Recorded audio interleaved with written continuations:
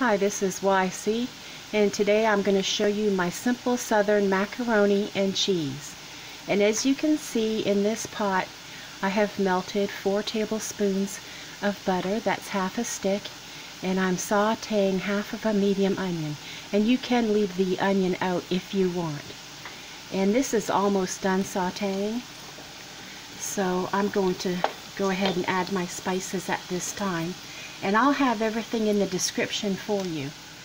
You can see here that I'm going to be putting a tablespoon of garlic powder, half a teaspoon of salt, a 1/4 teaspoon of black pepper, a teaspoon of onion powder, and 1/8 of a teaspoon of cayenne pepper. And if you don't like hot stuff or you're not supposed to have it, you can leave that out just like you leave the onions out.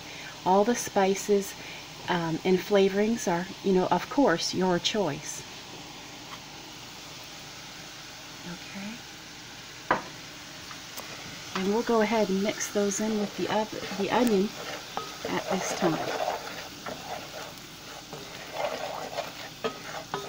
Oh, it smells really good. I love the smell of that onion and garlic.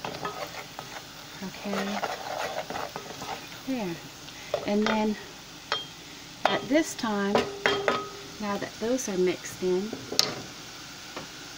you're going to want to go ahead and make a roux, because we're making a sauce for our simple southern macaroni cheese. We're going to go ahead and put in about 4 tablespoons, kind of heaping, of all-purpose flour. And like I said, I'll have all this in the description for you. And you're going to want to use a whisk like this. And just go ahead and stir it until it gets really thick, of course, like a roux.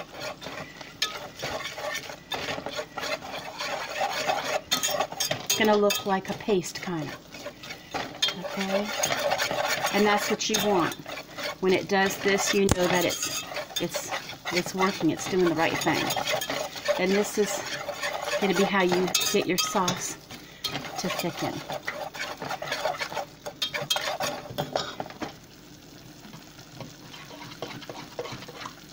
Okay, and then you're going to want to put in, mess up 1 egg, and then 1½ cups of almond milk and 1/2 cup of half and half. And pour all that in. Then, of course, stir again. And you're going to want your heat to like a medium high. Don't want to do it, too high, because, milk can burn and curdle and everything else and become a real mess. So you're going to constantly stir this until it thickens.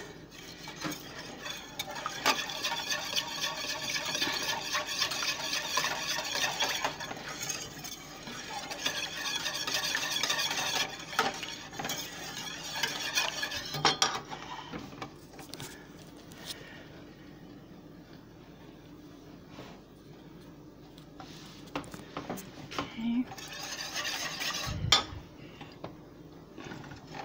Just adjusting my heat here.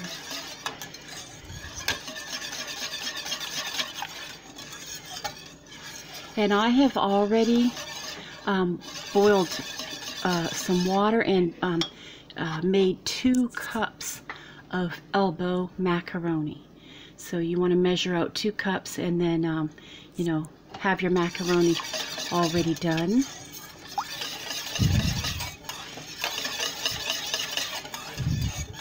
And while this is trying to thicken, I'll show you. I am using if you can see it, a square dish.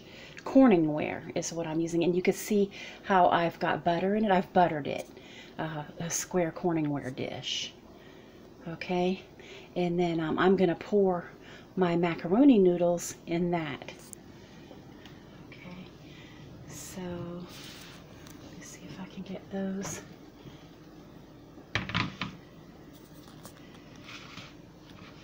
And I've already cooked them and drained them. You can see them in this colander. And I'm just going to pour them in the bottom if I can do it gracefully with one hand, in the bottom of this Corningware dish. Wants to give me a hard time here. Okay. Let's see. I'm just gonna loosen them up, and they're steaming hot still. But I wanted to drain them really good. Okay, now I'll go back over to see how our sauce is doing. And it's starting to get a little bit thicker. And I think I don't know, how your stove is, but mine's kind of like between number 6 and 7 right now, my burner, but I don't know, how yours would be, medium to medium high.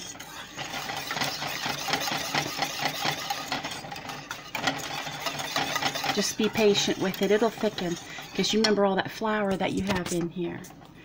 Okay, and when you get all this done, and again, I'm going to have this in the description, but you're going to have this covered.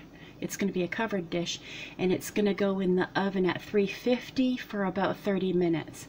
And you want it covered, because if you don't, the cheese on top just gets really, really hard, and no one likes that. You want like a soft cheese macaroni, right? You want it ooey and gooey. Okay. And like, if you have the time to do this, it's wonderful, because it, it's not like the little mixes you can get that you just use during the week, or when you're having an economical week, how you'll just use like a Kraft mac and cheese out of the tall boxes that are 33 cents a box. And I mean, those come in handy when you have to use them. You have to use them. But when you can take the time and do it from scratch like this for an occasion that is special, or maybe even around Thanksgiving or something, it's really good if you can do everything from scratch. Shows that you put your effort into it and a lot of love into it for your family. And this is a simple way of doing this. Okay, this is really getting thick now. I don't know if you can see that. Yeah, it's really getting thick now.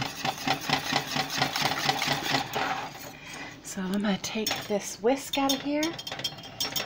Okay, and I wonder if I can show you somehow. You see how it's a lot thicker? You can see that. And at this point, you're going to already have shredded an 8-ounce brick of cheese. You want to put in 3/4 of that, because you're just keeping a 1/4 cup, I mean, not a 1/4 cup, but a 1/4 of the brick for the top of your macaroni and cheese. Go ahead and put in, most of it. Just keep some for the top. Okay, sorry about my hand there. And see how I'm just... And I'm going to turn it off at this point, because this cheese is going to melt real quick, and I don't want my sauce that I made with milk to, singe or anything like that. See how it just melts right into it. Okay.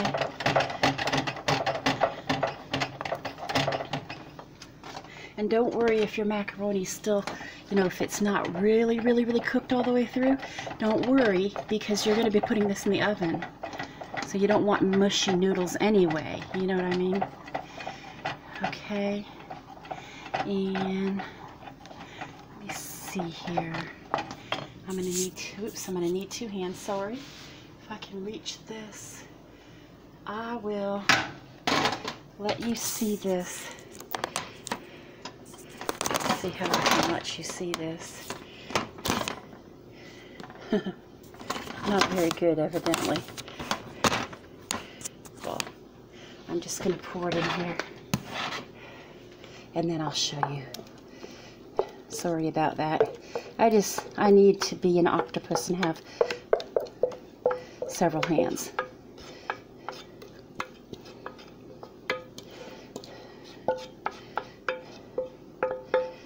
You get to see my ugly burners. Okay, so let me show you. Okay, you can see that I've poured it on top of my noodles. I'm going to move this over. And then you stir it in like this as best you can. And sometimes I have it more milky than this, and you can actually, if you like yours more milky than this, you can actually add more.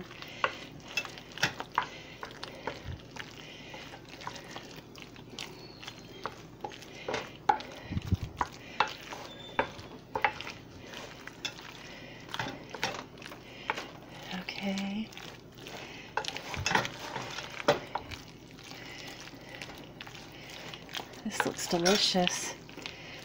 Okay. Alright, now you're going to leave it like this now, and you're going to put some more cheese on top of it.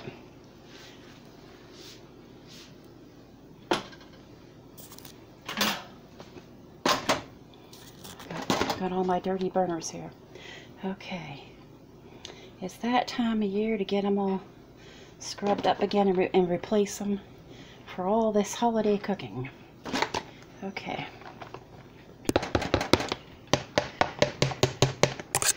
And you just put some across the top like this, and it's covered, and like I said, it goes into a 350-degree oven for 30 minutes. And I'll show you what it looks like when it's done. And that's it. Simple Southern macaroni and cheese.